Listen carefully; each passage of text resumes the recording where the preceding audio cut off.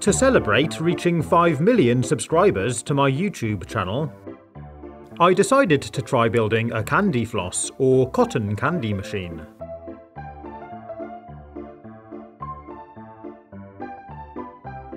And to make it, I'm going to be using this small desk fan, which is powered by a USB plug, and the fan has an on and off switch on the back. I started by undoing the screws on the front grille to take a look inside. Then I removed the screw holding the fan blade on to reveal the motor housing. This is held onto the back plate of the fan with these 3 screws here, so I undid those too to try and remove the motor. When I lifted it away from the back plate, you can see the wires from the power lead and the switch. I was hoping I'd be able to unplug these items so I could easily remove the motor from the fan's casing, but unfortunately the wires are soldered on, so I cut off the heat shrink to reveal the solder joints, then used my iron to disconnect the components. The motor is now free. I can remove the switch from the back plate and push through the power lead too.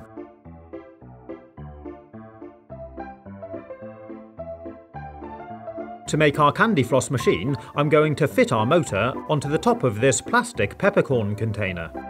I removed the label, then took off the top, and used a knife to carefully cut a hole in the middle. This is so I can thread the motor wires through, like this. Next I used a screwdriver to make 3 small holes, which lined up with the mounting holes on the back of the motor housing. Then I screwed them together using the original screws. And I can now fit the lid back to the container with the motor attached. I do, however, want to cut down the height of this container a bit so it stands a bit lower. I used some masking tape to make a straight line, then cut it with a sharp knife so it's about 7 centimeters long. The lid and the motor still attach perfectly, and the whole thing is now a bit shorter. Next I want to mount the on and off switch in the side, like this. I used my soldering iron to make a hole through to the inside, then tidied it up with a knife so I could fit the switch. I also made a hole at the bottom the other side. This'll be for the power cable. I pushed the cable through, threaded one wire out through the switch hole, and slid over some heat shrink. I soldered the switch back on, and fitted the motor, and soldered that together too. And I tidied it up with some heat shrink. If you didn't want to use solder, you could just cut the wires to remove the components from the fan, then refit them using connectors. I can now fit the motor back in, plug in the USB, and make sure it's working. To make our sugar spinner, I'm using a Coke can, which I cut in half with a knife, and tidied up with scissors, so it looks like this. Then I used a screwdriver to pierce a hole straight through the centre of the base. And next I'm using a needle and a pair of pliers to make a series of holes around the base of the can, like this. I'm holding the needle with the pliers to keep away from the sharp edge.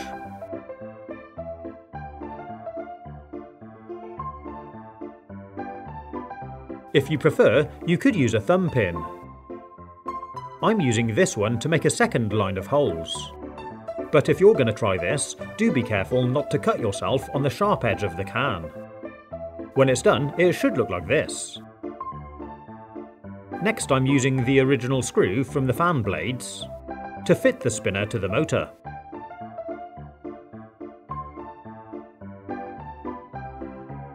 Plug it in and give it a test. and it's not perfectly balanced, but it'll be okay. We need to fit this into a container. You could use a washing up bowl or a large saucepan, but I'm using this trug, and I'm cutting a small hole in the bottom for the power lead. To fix the motor down, I applied some double-sided tape to the bottom and mounted it into the centre of the trug, like this. Then I threaded the cable through the hole, positioned it near a USB socket, and I'm switching on the motor so I can start it easily by just plugging in the USB connector, and pull the lead out to switch it off. Next we need to make the sugar syrup to pour into our spinner. For this I measured out about 1 cup of granulated sugar and about half a cup of water, which I poured into this thick-bottomed metal pan. Put it on the heat and bring it to the boil. You'll need to leave it bubbling for a good few minutes until the mixture starts to turn a beautiful light brown caramelly colour. You should notice it's become thicker and a bit syrupy. For the next part, you might want to wear some safety glasses as we slowly pour the mixture into the spinner. And you can see it makes our candy floss instantly.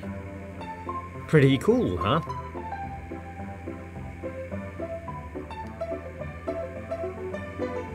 We get these amazing, very fine sugary strands, almost like cotton wool.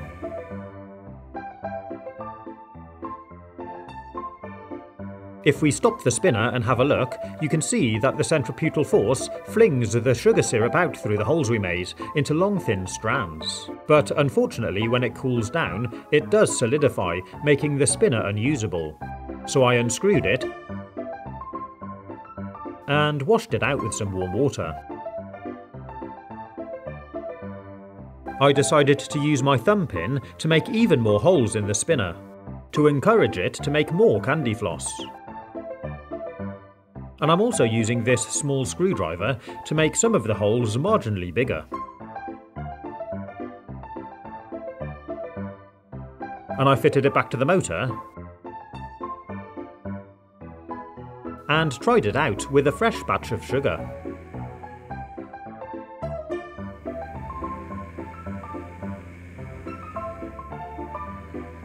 And it worked really well, giving us this delicious fluffy candy floss.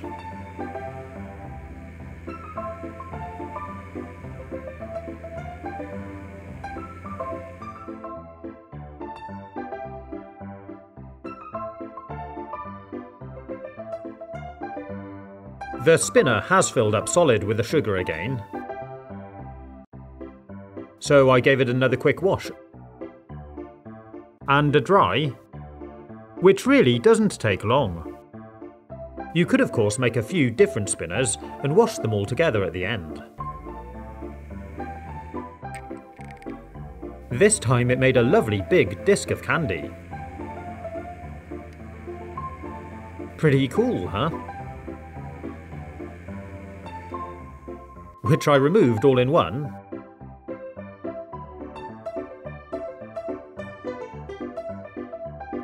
And added to my stick.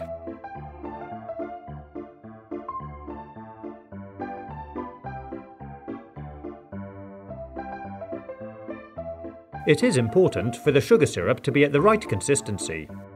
For this batch I didn't heat it for long enough. You can see it's not even started to brown. And when I poured it into the spinner, it looked like it was working, but it just wasn't solidifying.